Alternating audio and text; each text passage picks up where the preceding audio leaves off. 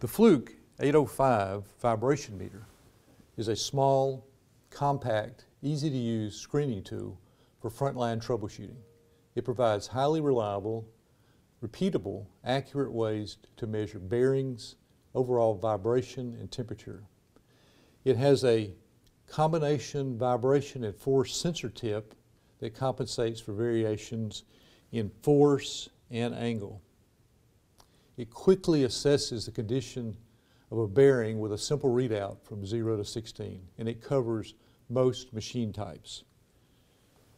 The 810 is a more advanced diagnostic tool for locating and diagnosing problems on the spot.